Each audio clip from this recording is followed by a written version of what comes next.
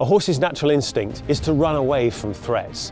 Threats like the stench of blood on the battlefield, the sight of bodies on the ground, the noise of weapons on shields, the clatter of armour, the shininess of armour. So how do we get a horse used to that? Well, the answer is training. I've got a few ideas. Let's have a look at how I think the training might have been done.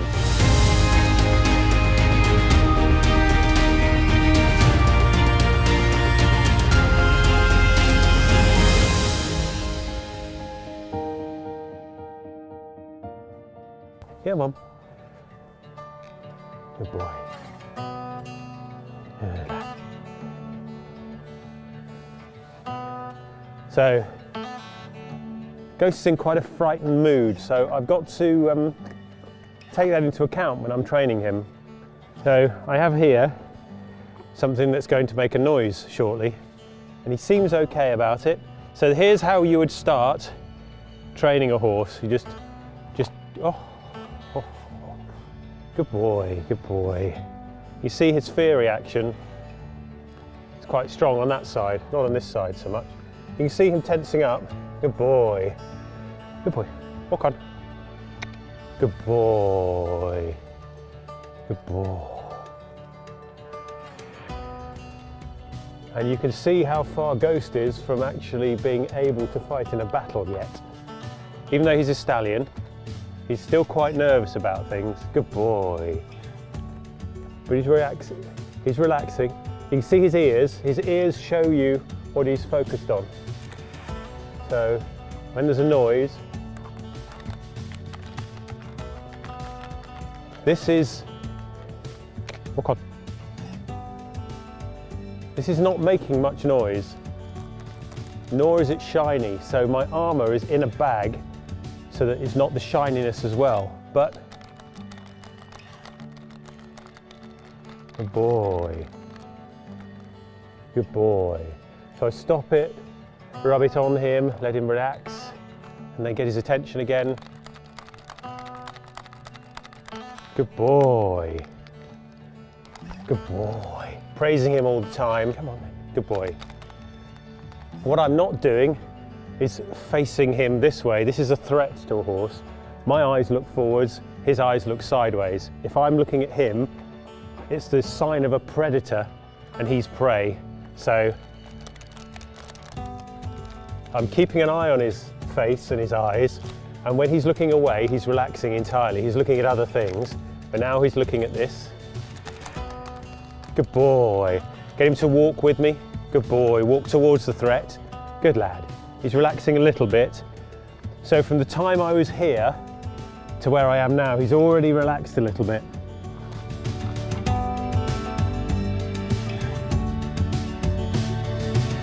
What I'm going to do now is try to see how Warlord behaves with simulated dead bodies. I have no idea whether they did this in medieval times, but it strikes me as an important component of training a warhorse. So we're going to have a go. I have no idea what he's going to do. But that's the whole point of training. You've got to react and see what the horse does.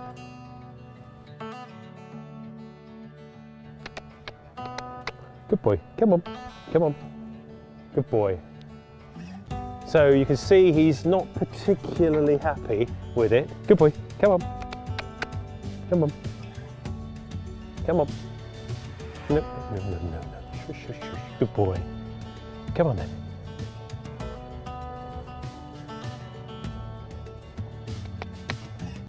Come on. Come on. Good boy. Come on. Well, he's walking round them. Come on. Come on. Good boy. Let's try you a bit faster.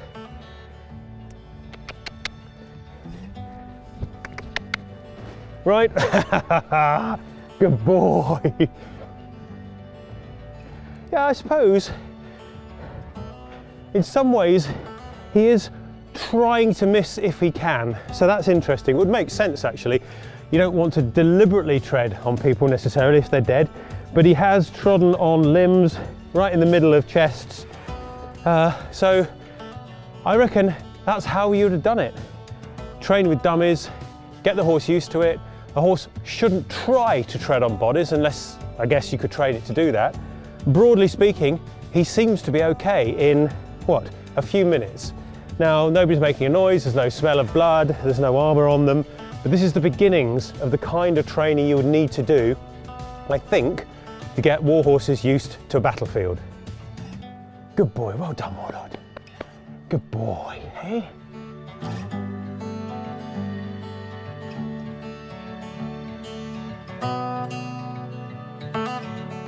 I'm going to try mounting up and riding over the bodies now.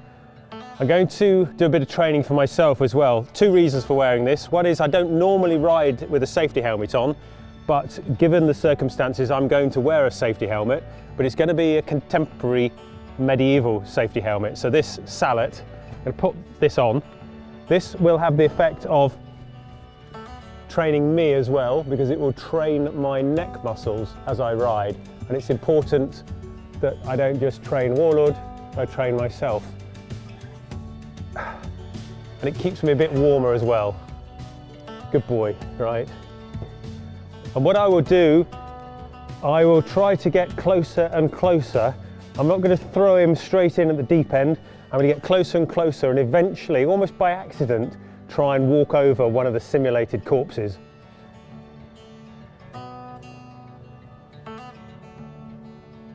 Well, I'm just going to go for it, see what happens. Good boy.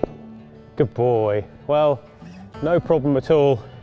In fact, it's arguably easier when I'm on his back than when I'm leading him.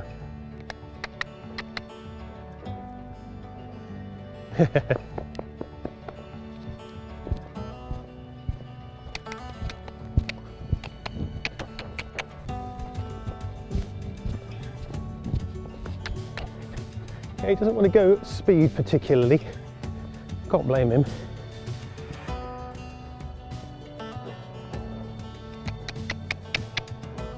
Good boy.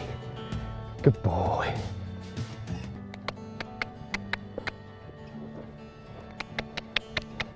Good boy. Good lad. That was surprisingly easy. I thought I'd have to take longer to get him used to the bodies on the ground. So it shows that in a fairly short space of time, with a horse that's well trained in other ways, you'll be able to get him to deal with corpses just strewn across the battlefield. I think he'd cope. Also, with all the adrenaline going through him and me on a battlefield, I don't think corpses are getting in the way at all. In fact, the only thing that's dangerous about them is tripping up on them and them getting in the way and bringing you down. So you'd want to be careful.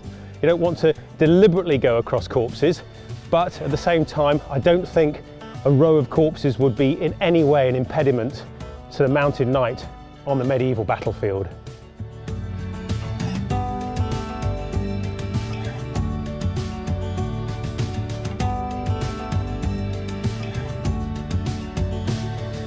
You can see how a horse's natural reaction to danger is to back away.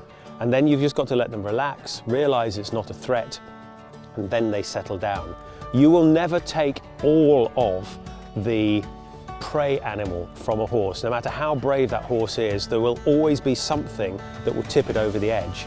Hopefully, with the right kind of training, that won't affect you in battle itself, but you never know. And it is written in the chronicles that some horses, once they'd been in one battle, that was it.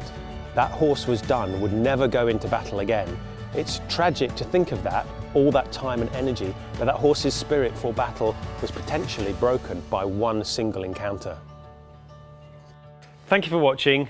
Like and subscribe if you haven't already, and we'll see you next time.